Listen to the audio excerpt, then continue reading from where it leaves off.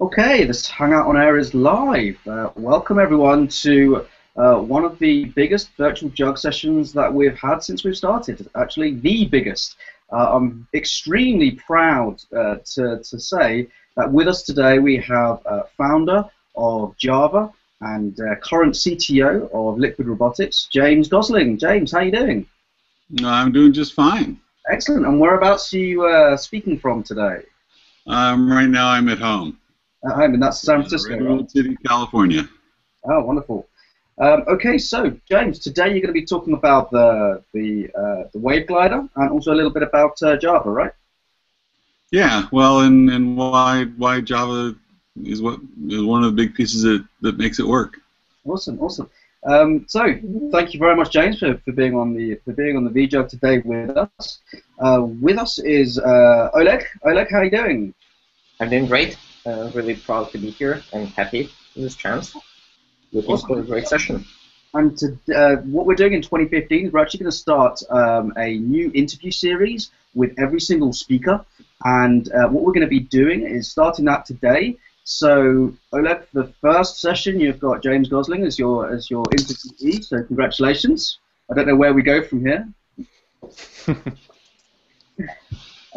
So, with us as well, Oliver. Hey, Oliver, how you doing? Hey guys, glad to be here. It was a nice winter break, I trust, for everybody, and it's really cool to start the first session of the year, the first VJug of the year, with the man who says he's probably he's got the only engineering job that requires snorkeling skills. So I hope to be the only guy with the marketing job that requires scuba skills, and that's where I'm heading for. So thanks for joining us again, James, and let's get started then.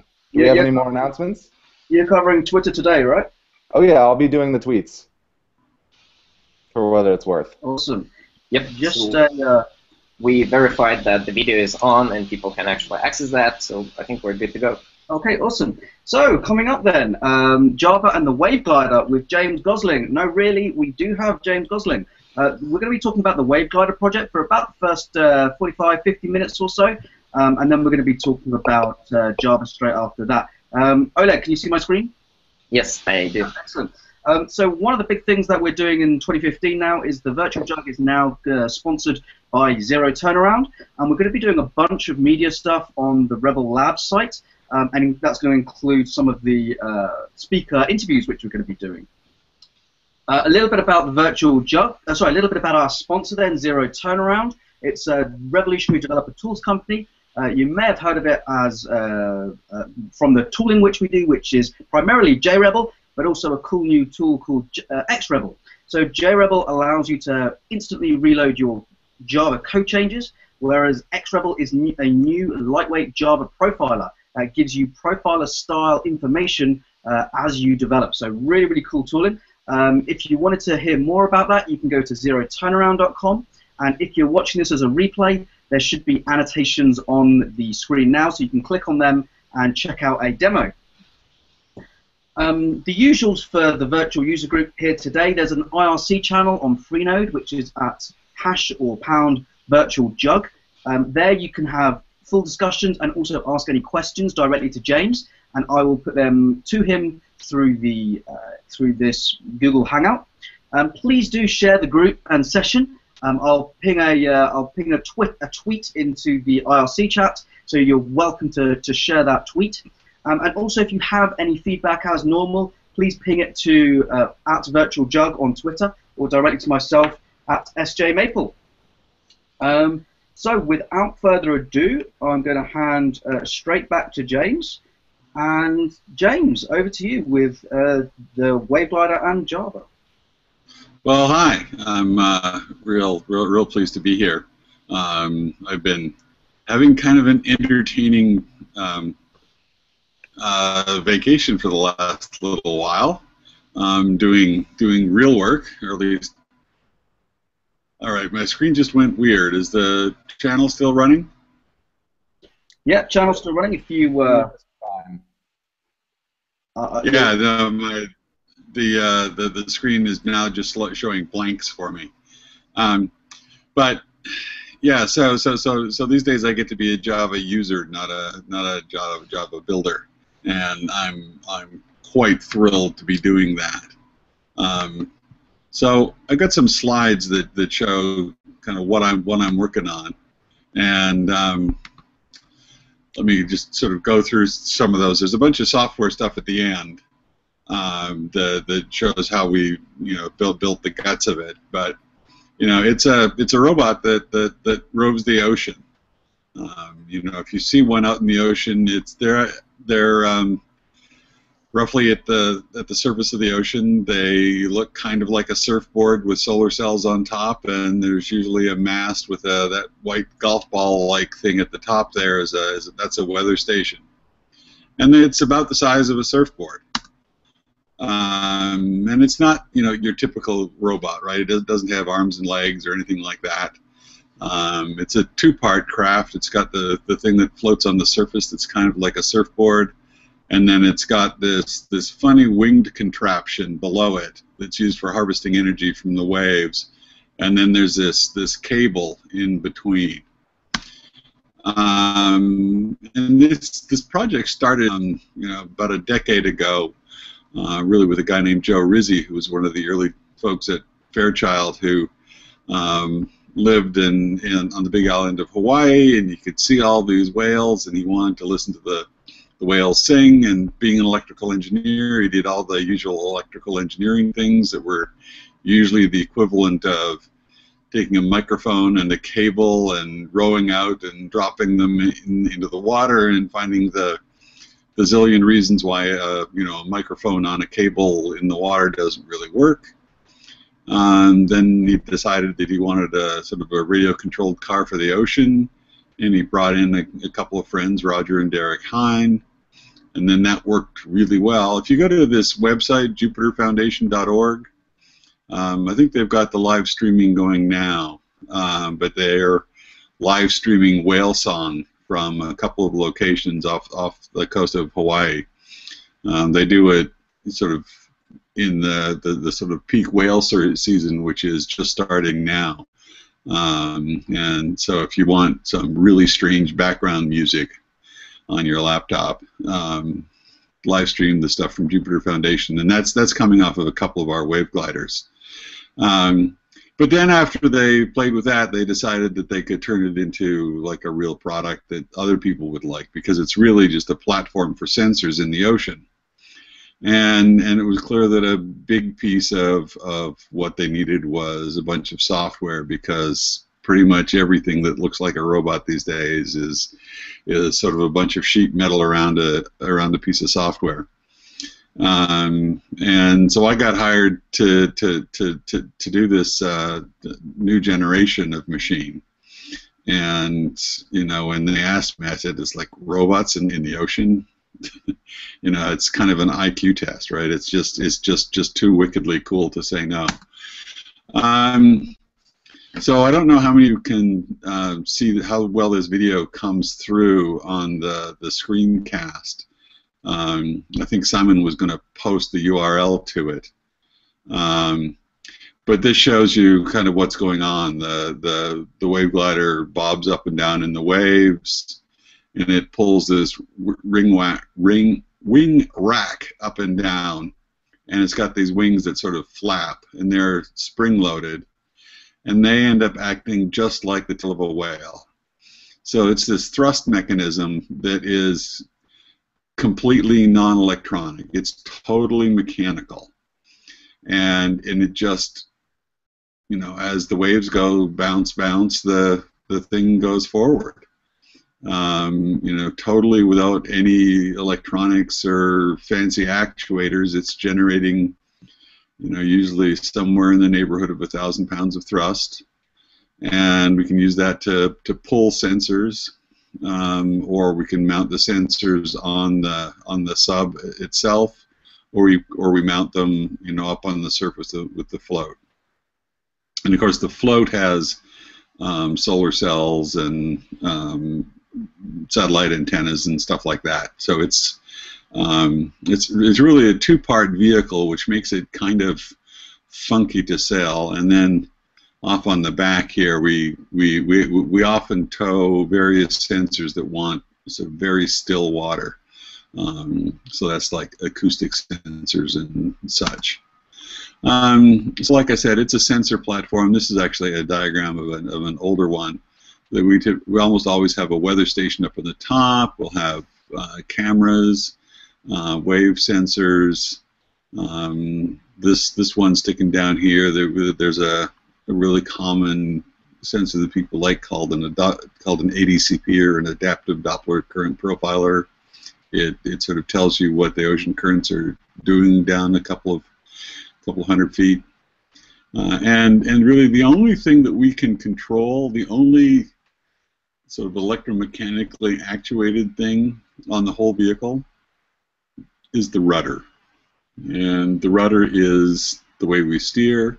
We don't have to control the thrust mechanism, because it's just a bunch of hinges and springs and wings. And the simplicity of the mechanism is what makes it so reliable.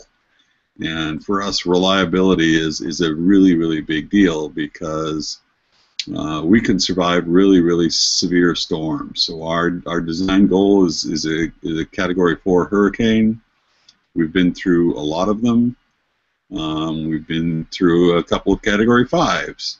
And building something that's strong enough to not just survive a Category 4 hurricane, but to be in that hurricane collecting data and doing useful things is pretty entertaining. So the software actually has to do a lot to keep everything stable and running. And one of the really important attributes of Java is that it's extremely reliable. It's very easy to build systems that just don't crash, or that recover easily when things go wrong. When you're in the middle of a storm, it's not like things don't go wrong, but you have to be able to recover from them. So one of the things that makes the whole thing complicated is communication. When we're at any distance from the shore, our only real method of communication is the Iridium satellite network. If we're close to the shore, we'll use GSM or LTE, but that's only for the first 10 miles or so offshore. Sometimes we get 18, and near relatively populated areas. But for the vast majority of the ocean, it's Iridium or one of the other satellite networks. But normally we use Iridium SBD. And the big downside of all these satellite networks is that they're expensive, right? So they all tend to average out somewhere around $1 a kilobyte. So think about what that does to your notion of network protocols, right? If you have to ship your data back and forth at $1 a kilobyte, right? That means your megabyte image that you've taken with your cell phone will cost you $1,000 to ship. We don't have a big data problem. So you go down to your local electronics store and you buy yourself an El Cheapo 4 terabyte disk drive. So it would cost us $4 billion to fill our first disk drive. So at the time we fill our first disk drive, we can afford to launch our own satellite network, which is just crazy. But it changes the way you think about how you encode network packets, and about when you choose to send data and what you choose to send. So we have really different durability issues. We have to worry about high seas. We have to collect data inside Cat 5 hurricanes. One of the nice things about the Iridium SBD satellite link is that it has an omnidirectional antenna, and it's able to sort of squirt packets out when we're on the top of a wave and keep the messages queued up. James, yeah. quick question about how it deals with these kind of high seas and differences. In terms of, you've got the surfboard on top and then the sub underneath. Which is doing the propelling, and is the surfboard there for the buoyancy of the sub as well, keeping it at the right level?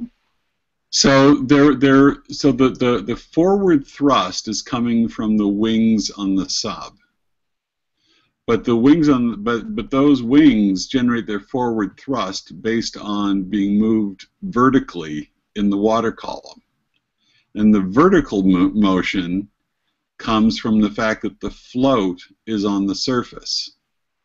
So at the surface of the ocean, it's going up and down because of the waves.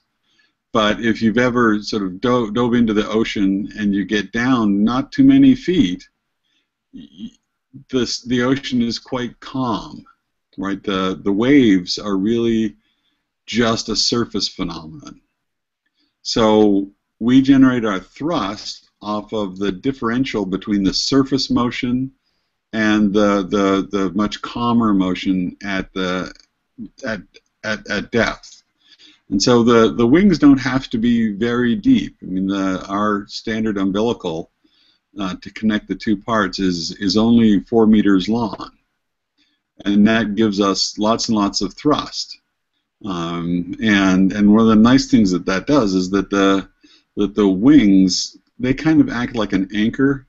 So when you get these giant waves, the top, which is just kind of like a surfboard filled with electronics, it doesn't get madly thrown around because the wing rack acts like an anchor that keeps it on the surface. And in fact, if you've got really steep waves, the float will actually get pulled underneath the curling crest of the wave.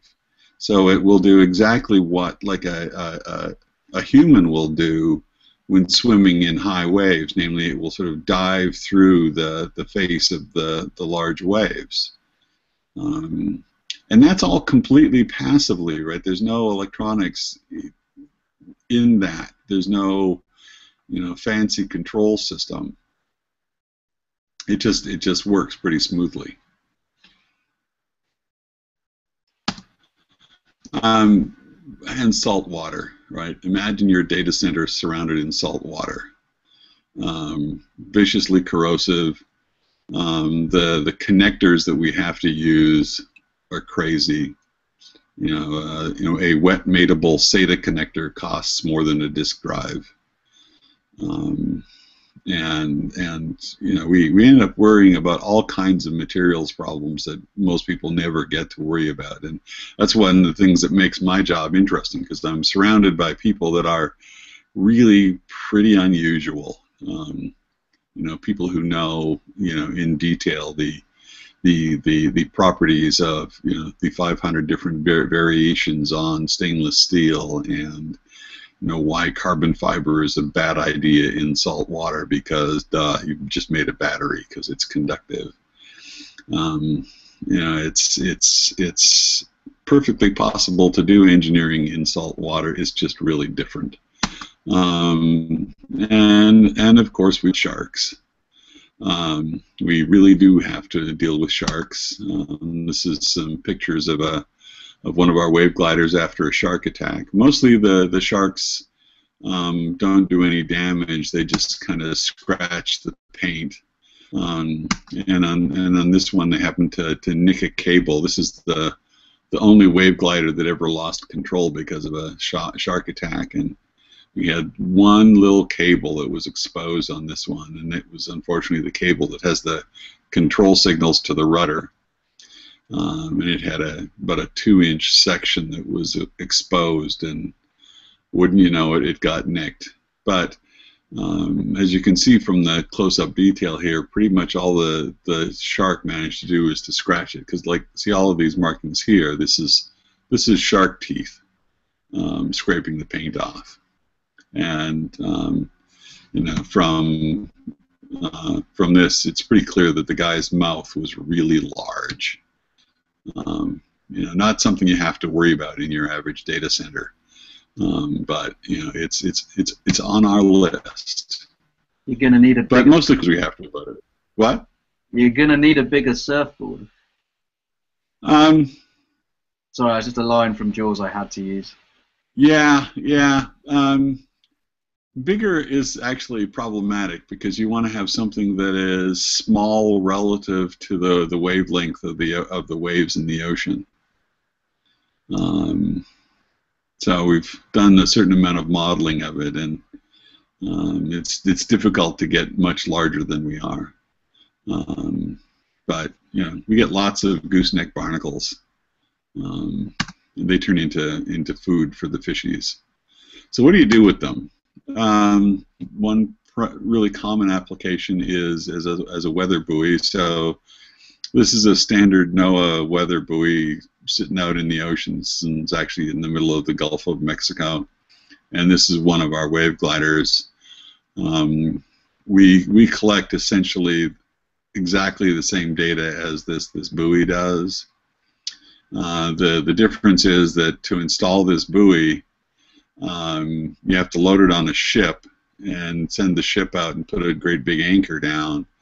And the ships that do these runs out to the center of the Atlantic or the Gulf of Mexico, they cost around $150,000 a day to run.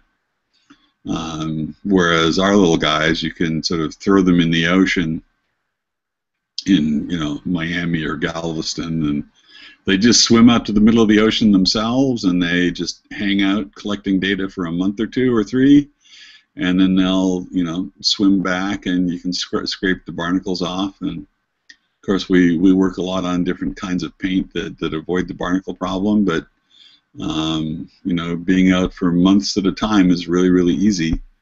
And our robots, the complete unit costs far less than what it costs to send a repair boat out to the middle of the Atlantic to work on one of these buoys just once.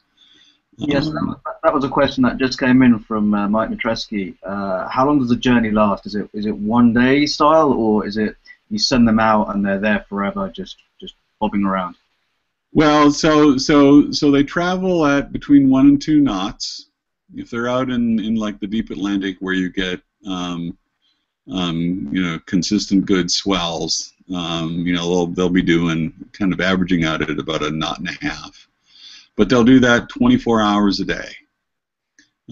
So it'll take a few weeks to get on station in the middle of the Atlantic. But they'll stay out there for months and months at a time. We put a lot of energy into engineering for durability, which really has some interesting effects on the software, because with most people's software, if something goes wrong, you just reboot it, or there's a person in the room that can go over and fiddle some wires. Here, it's really out by itself. It is literally in the middle of an ocean with no humans for often thousands of miles, and if something goes wrong, the software has to cope. So some 90-95% of the code is all about dealing what happens when things break. So we have as many redundant systems as we can manage. We run with a minimum of 3 GPS receivers.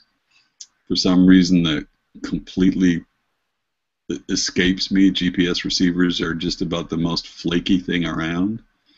But we have to manage all of that and be able to run it in various degraded modes.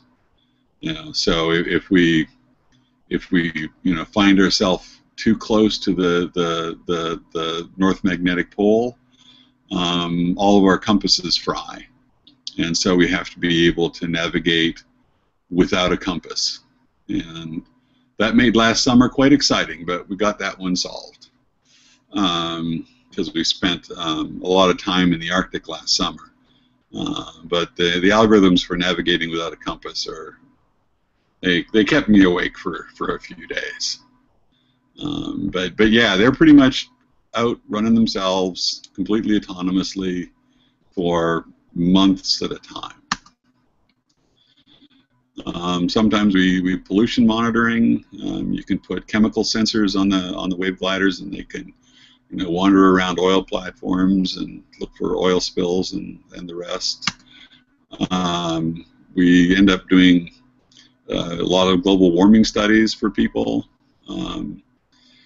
and everything from water temperatures in the Arctic to carbon-oxygen exchanges, to what's happening to the water salinity offshore of Greenland. We've done a lot of those and continue to do a lot of those.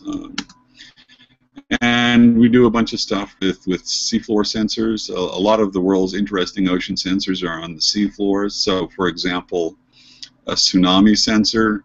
You don't sense tsunamis by putting something on the surface of the ocean that bobs up and down, because there's so much. Well, a tsunami is a relatively shallow wave. It's just very broad, and so in the noise of the regular waves, it's very hard to detect a tsunami just from the surface of the ocean. But instead, what you do is you put a very sensitive gravitometer on the floor of the ocean, and a tsunami is large enough that it distorts the Earth's gravitational field by enough that you can detect that. And so if you've got a gravitometer on the ocean floor, how do you get the message out? Radio signals don't go through ocean. Acoustic signals don't travel more than a few miles. What people normally do is that they string a really long wire. But a 1,000-kilometer long wire stretched along the ocean floor, it's not going to last for very long, because stuff just happens on the floor of the ocean. So the majority of the world's tsunami sensors are sitting there detecting tsunamis and sending their messages down a broken wire. Whereas what we can do is we'll just park overhead and listen to their acoustic modem, and we act as kind of a gateway between the seafloor and the satellite networks. And we can do all kinds of stuff, peering down. We can count. You can even count fish. And of course, public transport. Birds and seals and such really love to land. Fortunately, we're close enough to the water surface that all the crap gets washed off pretty quickly by the next wave. Our solar cells stay very clean because they've got this natural washing mechanism. So enough context. What am I doing? So I'm doing this new generation of robots that's all about having more power and better hydrodynamics than the old one. These new ones, we started deploying them about a year ago, and they're all about long duration autonomy and somewhat more advanced autonomy. So these ones have the ability, for example, to evade ships on their own. So if there's a ship that's coming along on a collision course, sorry, phone ringing. So if there's a ship on a collision course, the robot knows about it and gets out of the way. And they can also work in fleets, and they can collaborate. And they do all the navigation, power monitoring, and health monitoring, and situation awareness. And situation awareness is really about what's going on with coastlines. It's got onboard maps. It's got sort of the RF beacons of the ships around it, the acoustic environment, and all of that it sort of integrates as part of navigation. And all this stuff made the software a lot more sophisticated than the previous generation, which was almost literally a radio control car. And so I had the luxury of a blank slate. If you look inside, it's pretty much, from a software engineer's point of view, it looks a lot like a cell phone. Namely, there's an ARM core. The current one is like a really primitive ARM core. It's like 800 megahertz. We're we have a new one that's got the NVIDIA TK1. We're actually using the TK1 Jetson board, their developer board, which is a really nice board. If you want to build a high performance data center, just go and buy a bunch of the NVIDIA demo boards. They're ridiculously nice. Most of the circuitry on this that you see, all these blue things here, that's the power supply. We have a probably rather severely over-designed power supply, but it allows us to measure the power consumption of every piece of the system, to be able to detect and cut off shorts. If we get saltwater intrusions into a wire jacket, we can detect it. We can detect sort of leakage currents in between them. All these kind of exotic things that happen with wires that people normally don't worry about because they can just rip the wire out, or the wire is in air, not salt water. If things short, they short, and you just put it in a new module. And we actually have to live with things that are broken. So if something gets shorted because it got crushed, or salt water got into something, we have to not die. So that makes the power supply noticeably more complicated. But we're running the Java SE embedded. It's the JDK7 version right now. Hoping to convert to the JDK 8 version as soon as is practical. And if you peel the solar cells off, the hull kind of looks like a data center rack laid down on its side. And all of these sort of blue-gray boxes here, those are your kind of rack mount units with these cables in between them. It's a lot more practical to have individual watertight units than it is to try to keep the entire hull watertight. Gives us better isolation, and it's mechanically very difficult to keep a hull watertight. Because they stretch, they heat, they get hit by things, and so we have these saltwater wet mateable connectors. At its heart, it's fairly standard data center stuff. It's just wrapped in stuff that's crazy. And our network architecture, so we've got these edge nodes that are the wave gliders. They talk through either a satellite or through cell phone, through whatever the satellite ground station or cell phone towers, to our data center, which we have like redundant copies of things. We've got actually right now we've got like 3 data clusters, because we have generations of things, and then these feed web application and desktop applications. All of the data cluster nodes are quite fault tolerant. I've lately become a real huge fan of Apache Zookeeper. Zookeeper is just wonderful. I love Zookeeper. And then, so the software that we run on the Wave Glider is this thing called Regulus. It's the main command and control software that runs in the box. It's, like I said, a big bag of Java code. The version of Linux that we run is a strange one that we get from Timesys. We picked that one mostly because it was the only one we could find that had the right device drivers for the OMAP ARM board that we're using. We've seen no JVM failures. The JVM has been remarkably solid. And one of the nice things in the Java world is the unbelievably giant collection of libraries. And many of the world's surprising libraries are really useful in this world. So we use some of the mapping libraries. We We use some astronomy libraries. We use the World Magnetic Model Library. Don't have much call for a graphics library, but we do use Jetty on board. We actually use Jetty to do like system management. You know, like when an operator wants to do maintenance. We've got a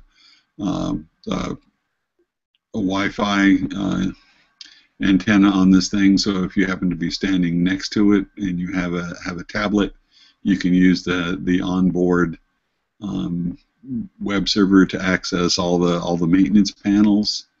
But like I said, about 10% of the system, maybe only 5% of the system is kind of the sexy, interesting stuff, and everything else is just staying alive.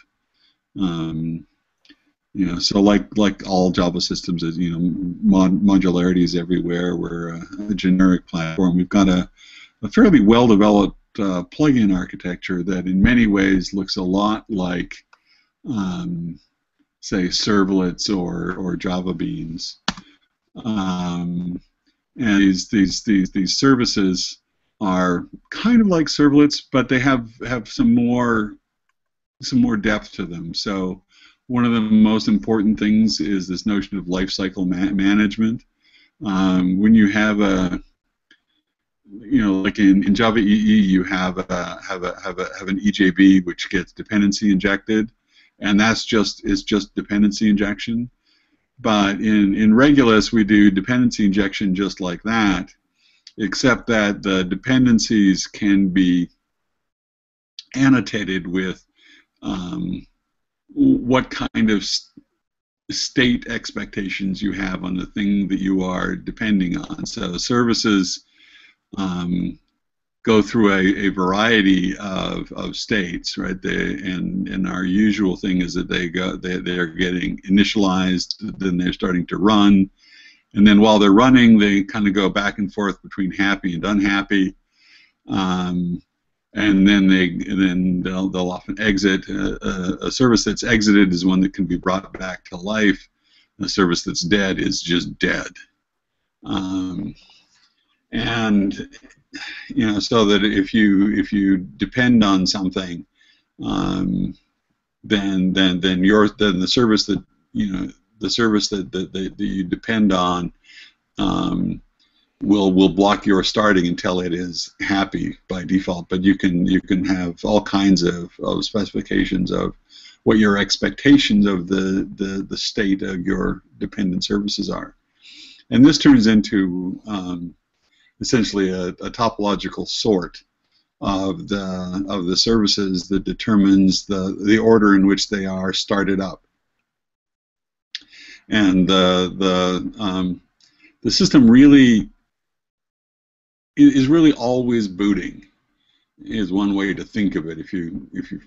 Because things are coming up, going down, coming up, going down, all the time. And the boot services never really stop. And the devices themselves run as services, and they're really the only difference between a device and a service is that the device is normally attached to, you know, a serial line or an Ethernet port or something like that. And one of the common sort of meta services around devices is that we have this notion of election. So if you have a device that's redundant, like a GPS or a compass, or a communication channel, then we'll have like a service, like the location service, and the location service will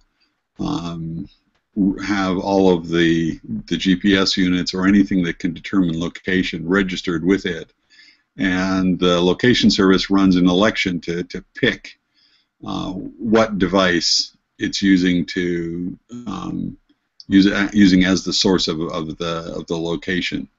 You don't want to just take, you know, whatever latest reading you got from any GPS, because different GPSs have different errors, and you need to keep, you know, the errors consistent. If you sort of go back and forth between GPS units at high frequency, you'll get the impression like the vehicle is bouncing back and forth 10 or 20 feet, multiple times a second.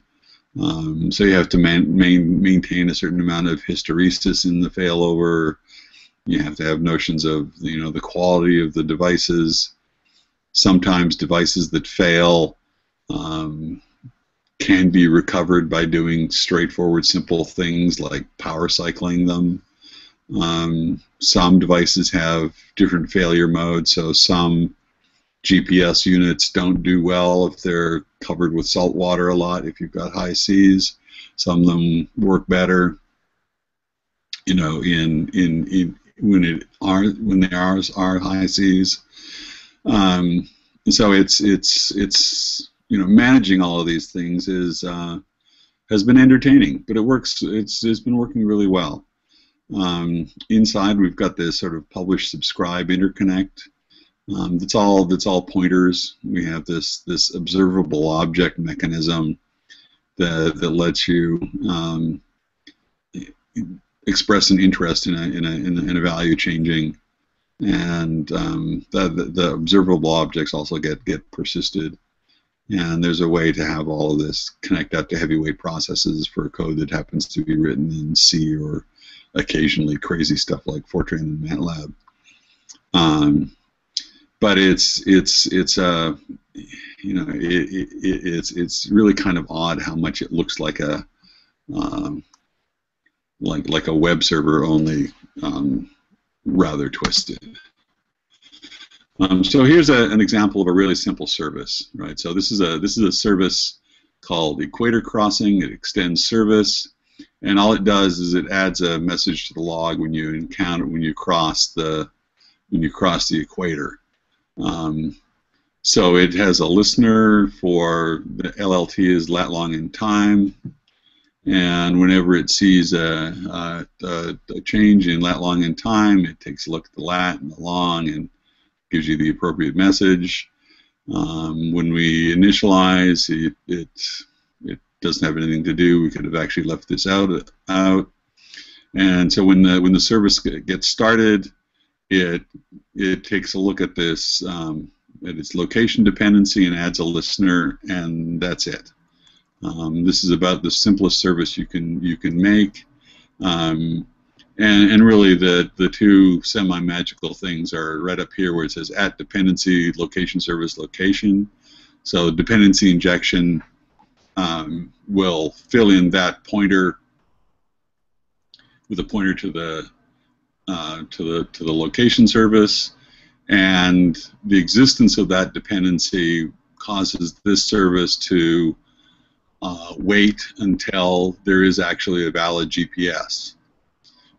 So this thing will not start until the GPS system is up and running, and it's run its election and it's decided that it knows where it is. And then here, it is subscribing to notifications from the location service for when the location changes. So this observer gets called whenever the system has decided that it's moved. And it's all fairly straightforward. Of course, this would be so much cleaner in JDK8. Just this listener and all of this boilerplate, we'd lose like 5 or 6 lines of code here. It would be lovely, and some of the things that I've got in here that are boilerplate are just here. You could actually just delete these lines. So it's pretty straightforward to build a service, and these days we've been doing just about everything as services. We've got a bunch of standard services, and of course service management and device management are up there. There's communications and location. There's an orientation service that tells us, using inertial navigation units and compasses where we are. There's a situation service that tells us, what's going on around us. There's a service that describes, the mission we're trying to accomplish. There's the navigation service that it's one that sort of ties together a number of services. It takes the mission and the situation and the location the rudder device, and it steers the rudder. And then there's a ridiculously complex system for managing the power and the wiring diagram, and for monitoring overall system health and sending messages back. And autonomous navigation is a pretty fun part of this thing. We have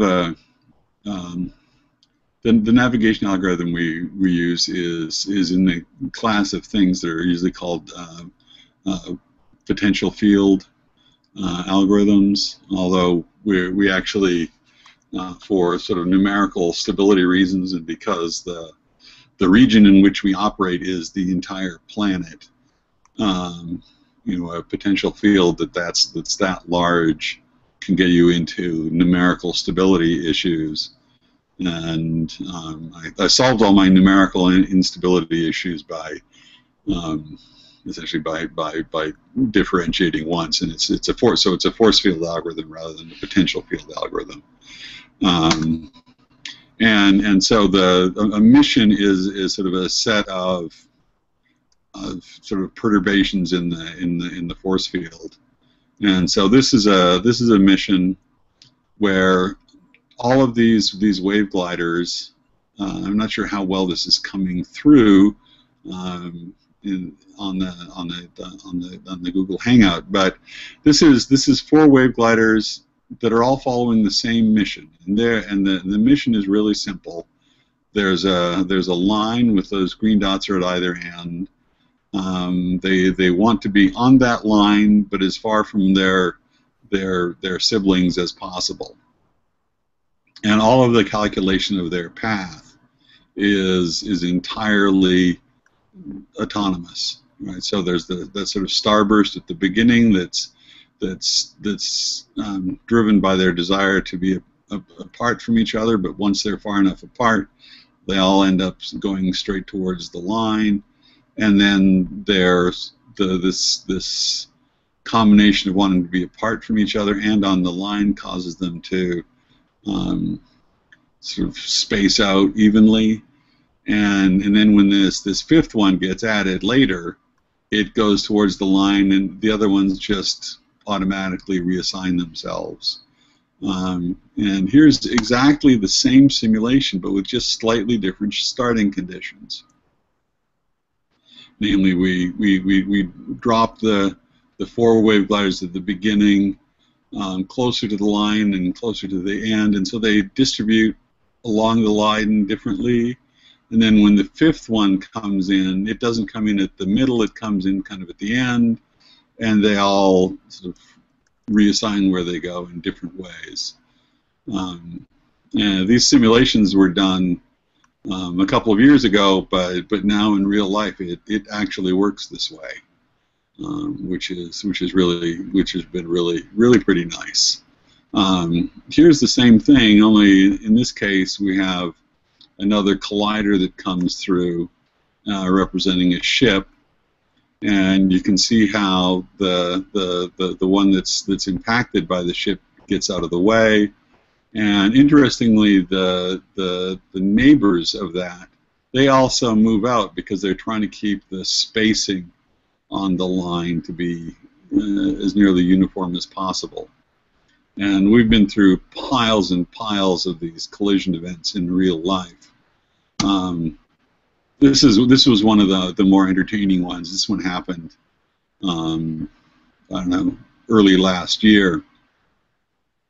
This is a screenshot from a somewhat strange command and control console that somebody was using. So this is a patch of ocean just offshore of the Big Island.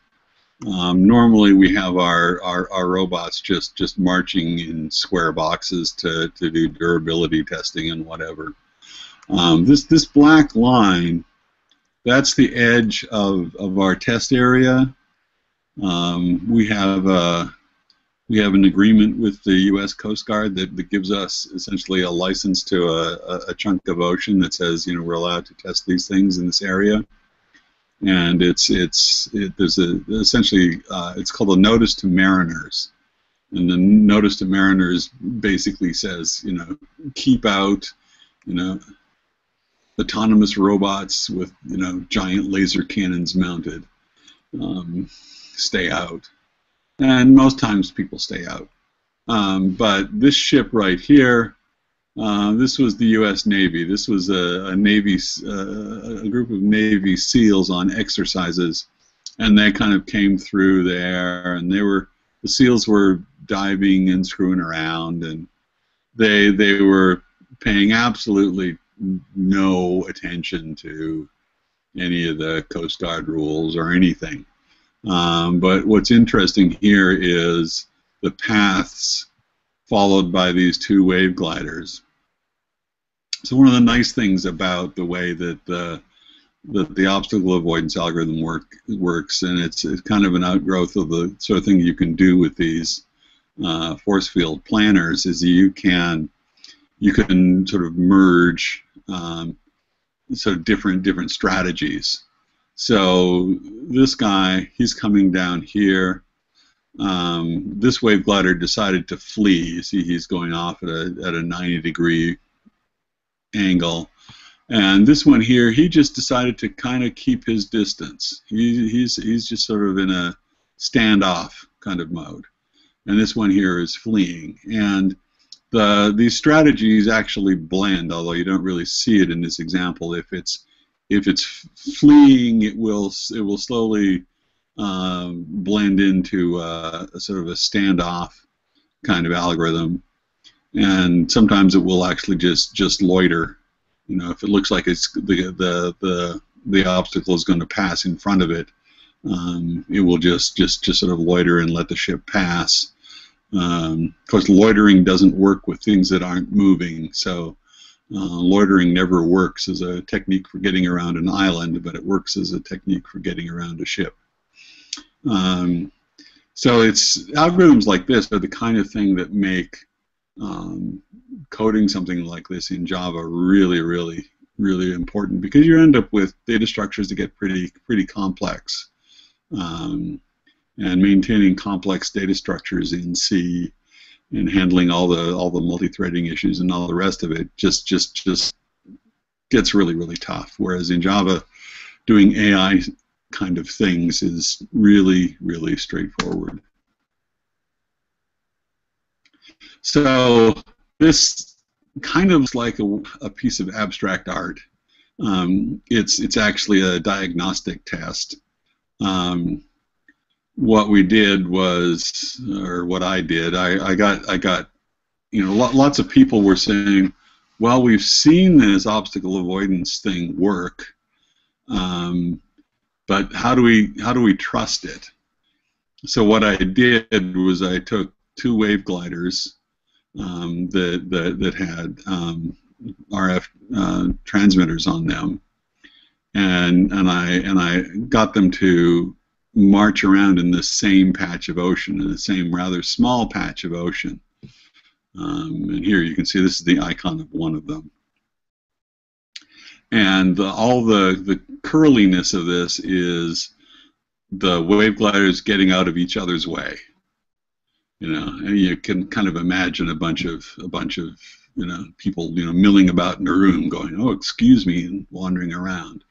So this is like a zoomed-in piece of about 3 days of wave gliders not quite colliding with each other and getting out of each other's way. This was a pretty convincing test.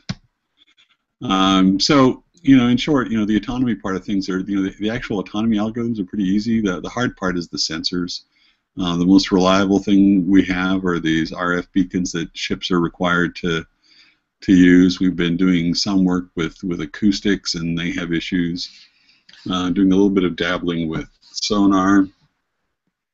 We'd love to use cameras, but the ocean is a really challenging place for cameras. We've got good cameras, but imagine trying to pick out a ship that's likely only going to be 1 or 2 pixels on the horizon. It gets tough. So here's a screenshot from last summer. This is actually 3 wave gliders. 2 of them are really close together. We had this group that was going up and down the Greenland coast. We had this group up here in the Beaufort Sea, and then this is actually, even though they look like they're close together, they are close together, but they were two different customers.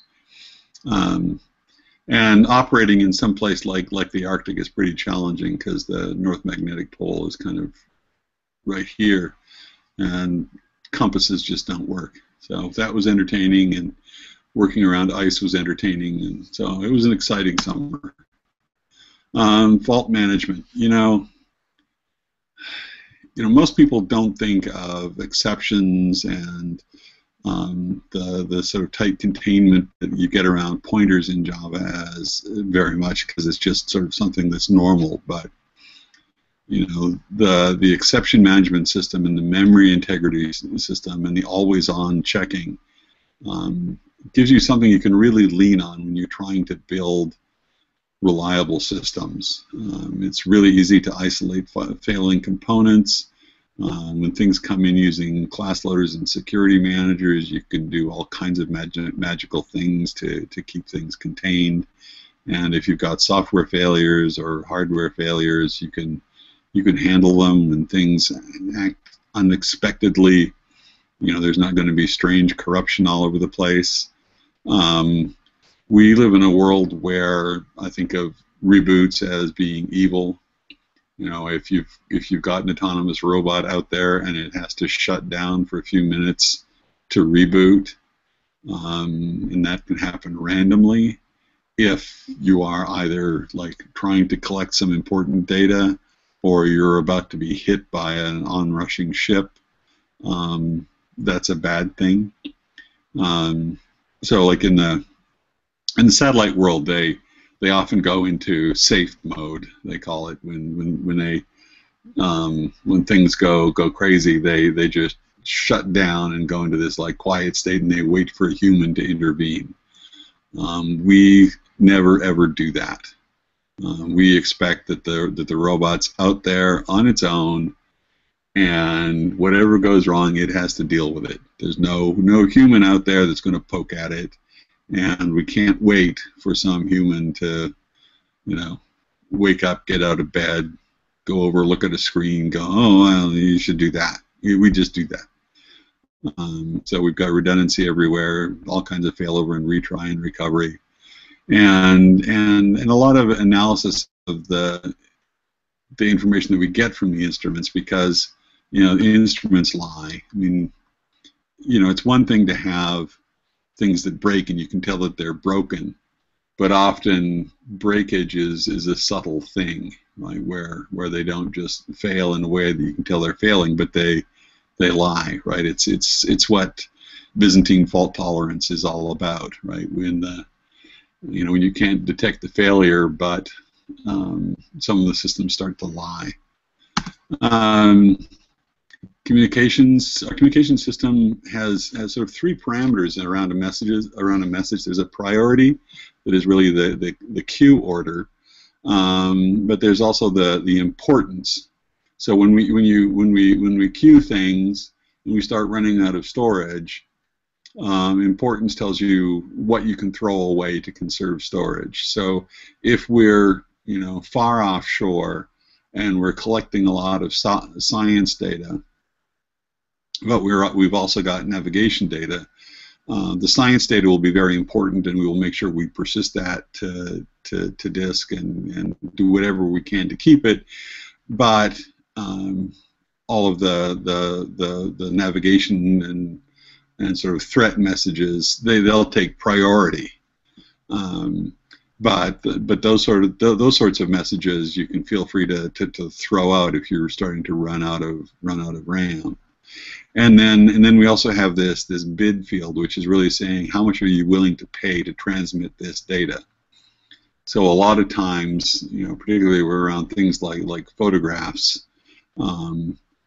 you're willing to send them if it's over over a cheap channel like a cell modem, but not if it's over an expensive channel like an Iridium satellite. And so devices are all characterized by latency, bandwidth, and a cost. Security, we use symmetric crypto keys all over the place. We allow customer-supplied plugins, which has all the usual issues when you allow outsider plugins. Security and reliability, kind of the same thing a lot of the time.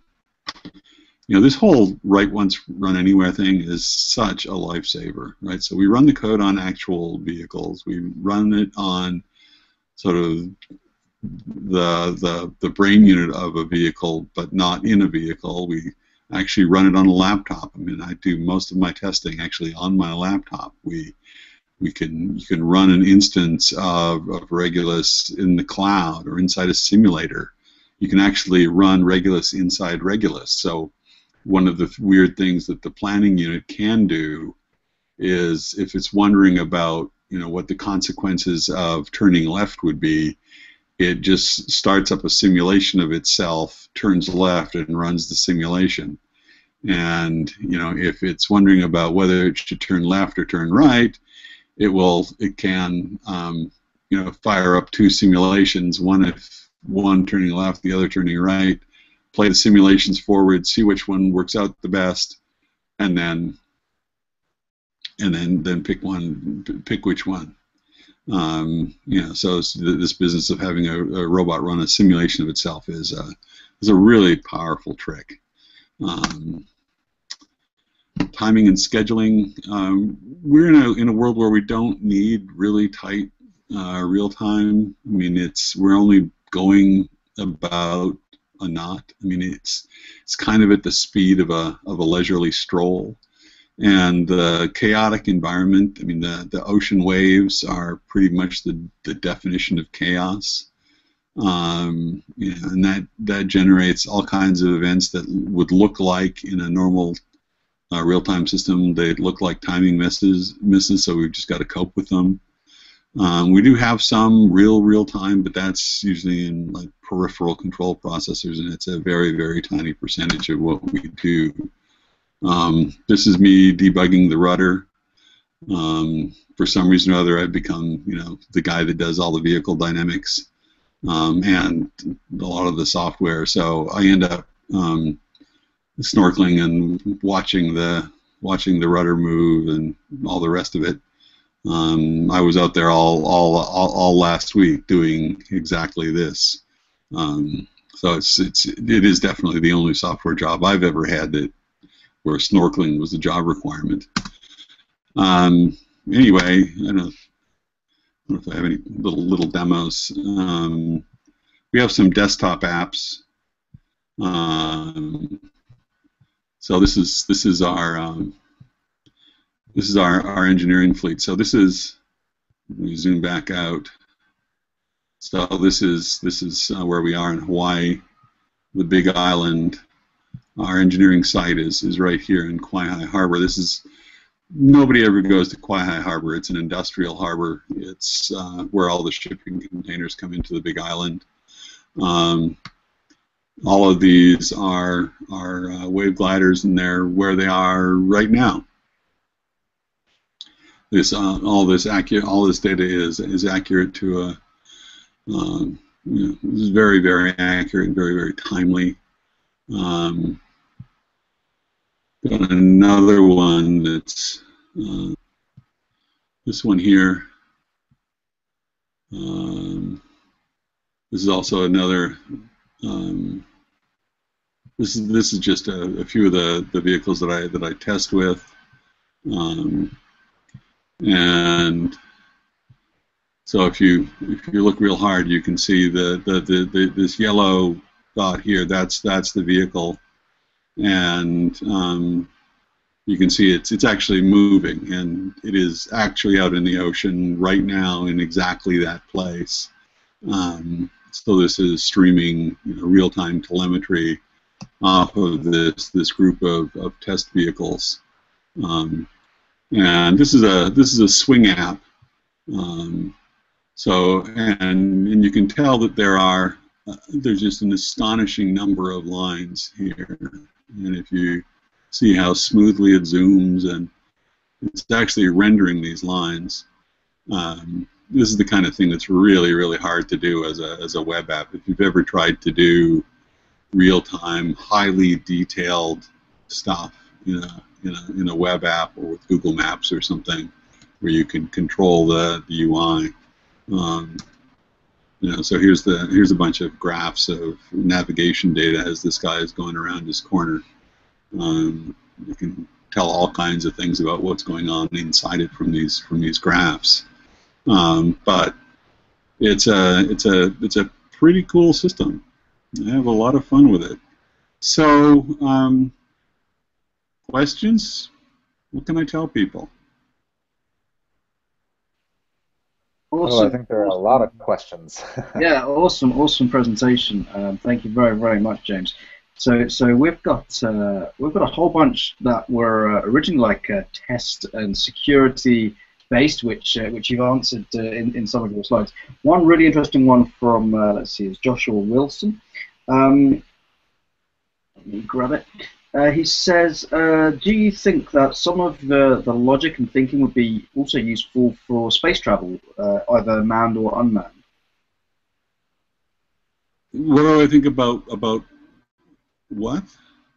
About whether some of the code and the design that you're using is it also valid for a kind of space travel project, either manned or unmanned? I guess you may see some of the similar problems in the fact that it's unmanned, and you're putting this kind of code out into an environment which is very unstable and risky. Yeah. So one of the things that's odd about this project is a bunch of years Sun was involved a lot with JPL and myself in particular. And all of the ground station software for all the Mars rovers is a big bag of Java code. And they had an engineering team that was working on a sort of a very advanced Mars rover that would have very sophisticated AI on board. And I was kind of somewhere in between a visiting scientist and the kibitzer on that project, as they were designing this really interesting onboard software for the rover. But given the way that American politics work, and our good friend George Bush, who decided that we must go to Mars, let's stop spending money on all of this stuff, and we'll put it in the bank for Mars, and oh, by the way, we're raiding that bank account to send to Iraq. So that project just evaporated. So the next generation rover that's up there, the Curiosity, really is they didn't get to do as much with it as they wanted to do. And so if you kind of look at the Wave Glider sideways, it's heavily influenced by the way that JPL rover was going. In fact, I've given talks at JPL and Johns Hopkins about this, because if you look at the architectures of our system and of the rovers, they're very, very simple, very, very similar. In fact, the slide deck that I just showed was literally the slide deck I gave at JPL. And a lot of the issues that they have are around how you build systems that are reliable. That whole comment about safe mode. They go into safe mode all the time. Their standard is to just shut down and reboot. And there are times when they can't do that, right? So when the last Mars rover landed, when Curiosity landed, they had that 7 minutes of terror From a software point of view, the terrifying parts of that is you cannot fail. Right? You're not allowed to reboot. And almost all of the other part of the mission, when you're coasting from Earth to Mars, or if you're driving around, you can afford to just stop. And for us in the ocean, it's usually a bad idea to just stop.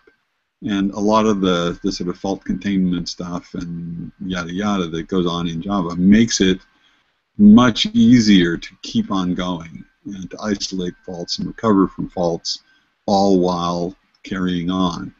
And had some very, very interesting discussions with the folks at JPL about this. And of course, one of their problems in doing this kind of thing is they don't have a good processor that they can run. So the only rad-hard processors you can get for doing these missions is some flavor of a Power PC.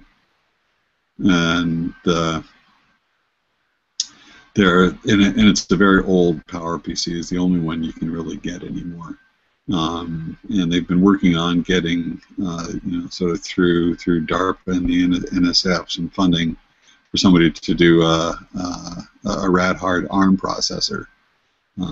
But the problems are almost identical. And in fact, in many ways worse. I mean, they have to worry about radiation. But they're in a vacuum. Being in a vacuum, there's no salt water. There's no sharks. Radiation is, relatively straightforward to deal with. I would take radiation over sharks any day. Awesome. And a connected question from Max West in IRC. In terms of the navigation software, I guess the project as a whole, have the Coast Guard or anyone else really taken interest and wanted to get hold of the project that you're creating? Well, we've had conversations with the Coast Guard about doing things like patrolling marine protected areas. The towed acoustic sensors are good at detecting things like fishing trawlers. So you take places. Well, the U.S. has huge marine protected areas, particularly sort of going north and west of the Hawaiian Islands. There's this chain of atolls that are a part of the U.S. that are this gigantic marine protected area. That's where, back in the Cold War, where all the atom bomb testing was going on. But the Coast Guard doesn't have anywhere near the funding to protect any of these areas. And the Coast Guards of most countries can't patrol their coasts. So you get countries like Iceland and Chile that have huge coastlines and vanishingly small Coast Guards. And one of the things that we would love to be able to do for them is patrol for poachers. This is almost an interesting. in a position where we can do that. So there's an interesting follow-up question actually from Sam Axes about the data. Does Liquid Robotics make any of the data public? Sometimes. A lot depends on the customer. Oddly enough, the customers that are the most squirrely are the oil companies. So, if we're doing a study for an oil company, they don't want anybody to know that we're even that they're even in the neighborhood. And with a lot of like the NSF funded science grants, the data is owned by the scientists, and so it's kind of up to them whether they release it or not. A while ago, we did this ocean crossing where we took 4 wave gliders and we went all the way across the Pacific. I think the ones that went the farthest was 2 that went from San Francisco to Brisbane, and all of that data we posted online, and that was all freely available. And yeah, so when we can, we do. We don't have a really good sort of portal for publishing those things yet, but we're sort of putting that together. But in general, we don't actually own the data. We we do this work for customers. Okay. One probably last question on the waveguide subject, and it's actually from Jim Bethencourt, the Houston Jug leader. What initially drew you to the waveglider project? Because I presumably you started this straight after Google. Is that right? Yeah. Well, a friend of mine had gone there, and I was at Google, and Google's an odd place, and they I was trying to figure out what to do at Google, and so the most promising job was to run some of their developer tools organization, which half of it is stuff that I thought was really, really great, and half of it was stuff I thought was just batshit crazy. And then this friend came along that said, robots in the ocean, and as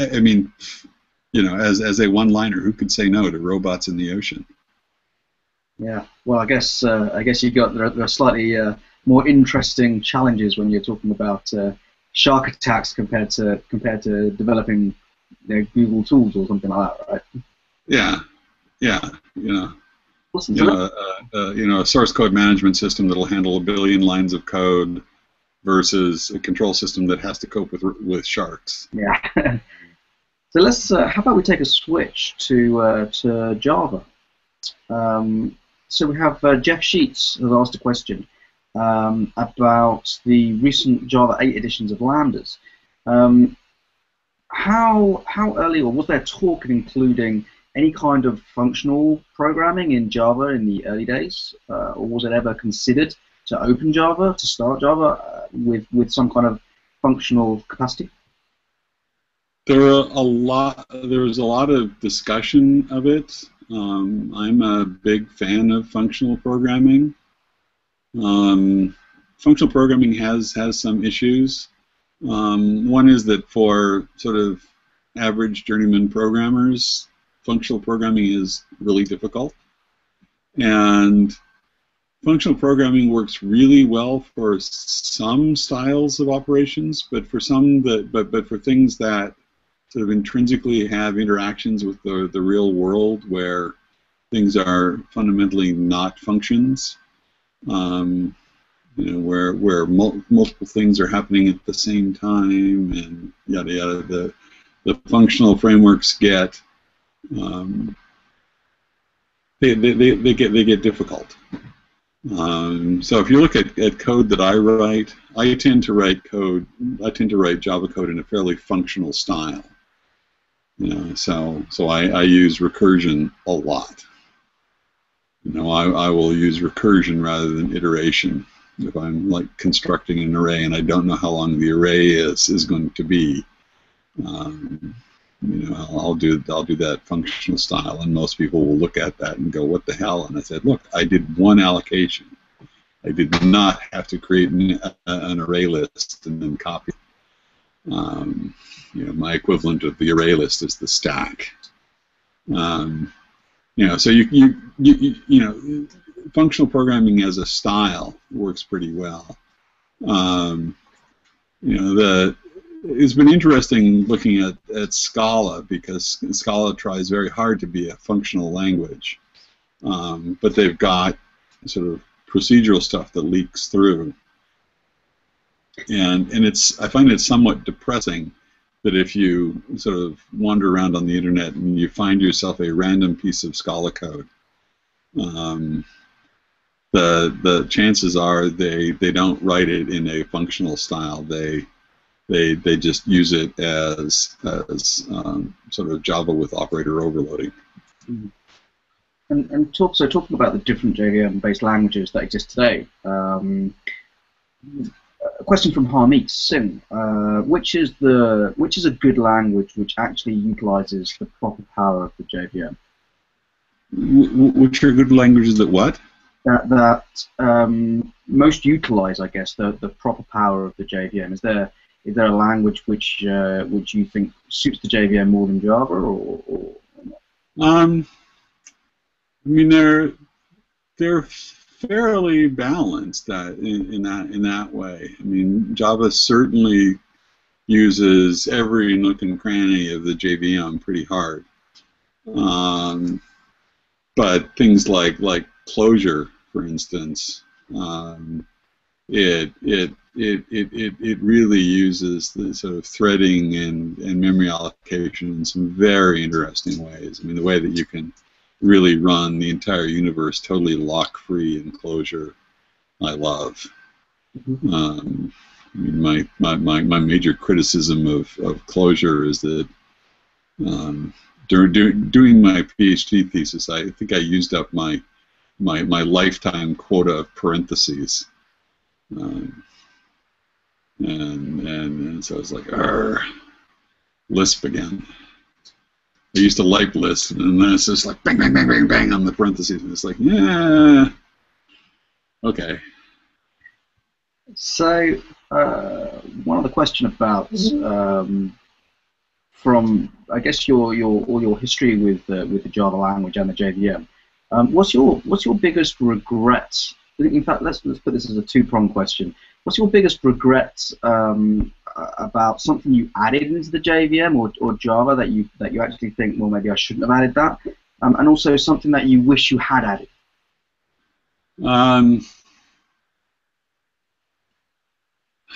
Boy, yeah, and some of the ones that are on my on those lists are really sort of hard to know. So like among the things that I dislike are the printf and the things that use C style formatting strings. It's not that I have anything particularly against them. They were put in because lots of C people were saying we need something that looks like printf, and so the folks just kind of like caved in and went, okay, we'll just do printf, rather than trying to do something more intelligent, and that one just seemed really derivative. On the list of things that I really wish was there, I think probably the top of my list would be operator overloading.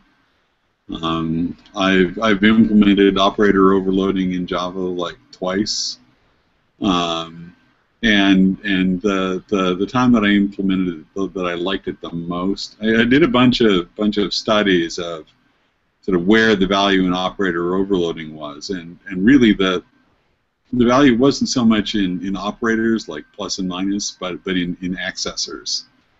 So if you could say a sub I, which really turned into a dot get of something or other, or a sub I equals b to be a dot put of whatever.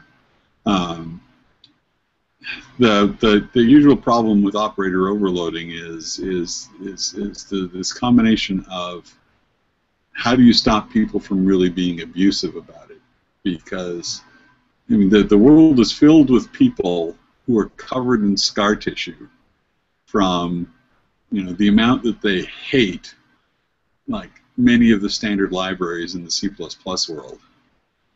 So using the shift operator for output or input just drives many people completely crazy. And then in my very first go around at operator overloading in Java, which was fairly straightforward operator overloading, I literally had people coming into my office yelling and screaming and drawn machetes. It's like, no, and a lot of these were people who had just come off of a big C++ project that had gotten completely out of control with operator overloading. And one of the big problems with operator overloading is, like with math, you've really only got 4 operators, or 5 or 6, but it's a really, really small number. And you've got really an infinite number of functions that you would love to use with like cool operators. So people end up using plus not just to mean something that's like addition, but they use it for like list insertion or polygon unions or whatever. And various people have, there was for a while an effort to do operator overloading only using all of the math-like symbols in Unicode. And so then you would get, you know, thousands of operators that you could overload. But then you would get something that is absolutely unparsable because the vast majority of the operators, people just have no idea what, you know, 3 squiggles with a dot on the bottom and a hat on the top means. You know, it's like crazy. And yet, you know, when you look at Java code, when people are doing serious math with like complex numbers or matrices, it just looks ugly. And it's like, nobody's ever really figured out how to sort of straighten out those 2 problems. Awesome. And one final question. I know we're running over time, and I'm conscious I don't want to keep you too long. We'll do it for those of you listening. We'll also be running a very, very short 5-minute or so interview after this session, which we'll make available on Rebel Labs. But I don't want to keep you too long. So I'll ask a final question. Everyone I've met, so when I said, oh yeah, we're doing a session with James Gosling, has always said, oh yeah, he's such a nice guy. And I had a call with you on Monday, and I left thinking, James, yeah, he's a really nice guy. So here's my question then: creating an amazing, awesome product like Java, there must come a time when, you know, in the life cycle of the project, something slips, it's someone's fault. Have you ever had a Linus Torvald moment, or, you know, when everything hits the fan? Have you ever blown up, turned into Mr. Bad Guy? Is there? Yeah, I occasionally turn into Mr. Bad Guy, and it doesn't happen very often. And when it does, I really hate it because I get pretty explosive. You know, sometimes I just have to leave the room because I know that there will be blood. You know, people who have worked with me for a long time, they can sort of detect when the blood pressure is getting bad, and people kind of like run for cover. Excellent. Well, that's awesome to hear. Yeah. No, I think my sort of net amount of sort of grouchy behavior is pretty much the same as everybody else. I just have wider swings. Wonderful. Well, James, the feedback we've got on both on Twitter and IRC has been absolutely amazing. The project is hugely interesting and entertaining at the same time, given the different challenges that you have. It's more like a truly applied project, whereby a lot of our Java developers here that we talk to very often is just pushing some code into production and watching some financial, you know, process happen that includes their code. So this is a real eye-opener into the real world, the real world out there of software development. So thank you so much for coming on to the Virtual Jug and spending your time to tell us about, you know, what you've been doing in this really exciting project. Yeah, well, it's been a lot of fun, and you know, this is as projects go, you know, it's you know, it's the Internet of Things for a very strange thing, and it's just been cool. Awesome. So before I go as well, I'll say thank you to Oleg and Oliver, who've been working hard in the background, keeping Twitter, IRC, and everything else going. One last thing I will show, if I can just share my screen very quickly. One last thing that I will say is, so yeah, this was Java and the Wave Glider with James Gosling. I'll make the link available for the replay of this, so please do share this as well. If you're following at Virtual Jug, you'll see the replay link there, and I'll also post it onto the meetup site and send it around to the full list as well. What we've got coming up next is a session with Lucas Eder on Duke, and this was by request of our members. So if you do have any sessions that you'd love to hear about, do feel free to just ping me, and we'll get them on. So this is Duke. Get back in control of your SQL. So this is a great library framework from Lucas Eder about how you can use the Duke framework to abstract away your SQL, so you don't actually have to write physical SQL in your Java code. Let Duke do it for you. So with that, I'll just unshare my screen. I'll say thanks again to there we go. Thanks again to James Gosling. Really appreciate you spending your time to talk to the minions, the Java community. We really appreciate it.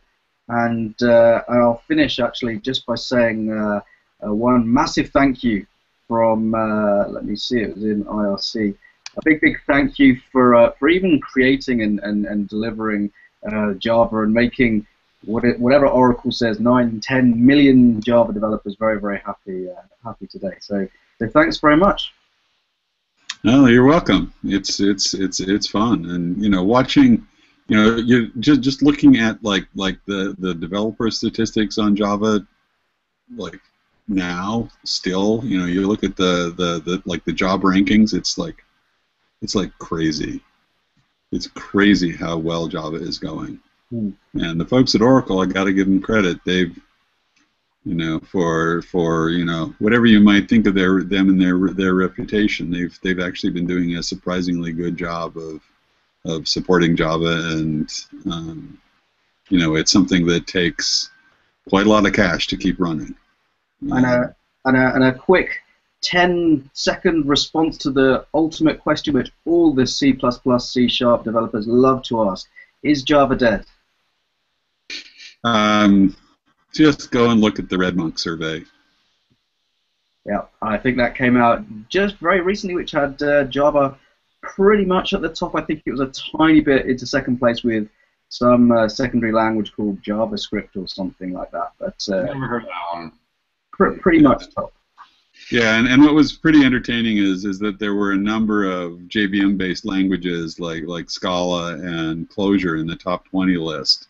And if you add up all the JVM languages, the scoring looks more interesting. And interestingly, Swift jumping up to I think 11th or 12th in the list. But really good. Yeah. So I wonder how long it's going to. I mean, my big issue with Swift is it only runs on Apple. So who out there is going to write the first really solid Swift on the JVM? Yeah, good point. Okay, excellent. Well, James, we could carry on talking for another 24 hours, but I'm going to make sure we don't to save you dropping off. So, James, thank you very much. Thanks for all the support for the virtual jug. James, if you stay on just for now, we'll do that interview and we'll make that available very quickly. So, thanks everyone for watching, and see you on the next virtual jug. Cheers. Bye. Great show, guys. Right. Bye. Bye. Thanks.